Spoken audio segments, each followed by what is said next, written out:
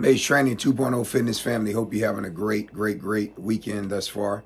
Hope you had some downtime as well, at least at some point this week. As we know that everybody in this building, man, is busting their butt. You guys are doing such a tremendous job. This week was tough. We're in week 3, about to enter week 4 of our second cycle of our training sessions. So really excited to see how far we can just make even a little bit of a jump this week. But that's going to require something. It's going to require conviction.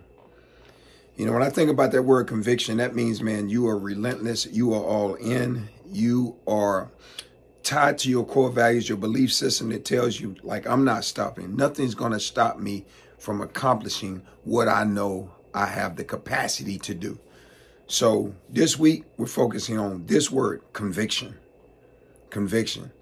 Not being convicted, but having conviction for something that you believe so much in that you won't allow for anything to stop you from accomplishing it.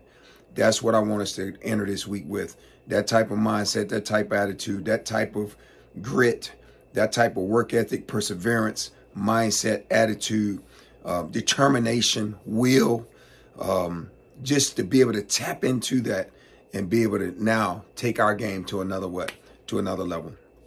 But that does not come without recovery. We have to recover our bodies this weekend.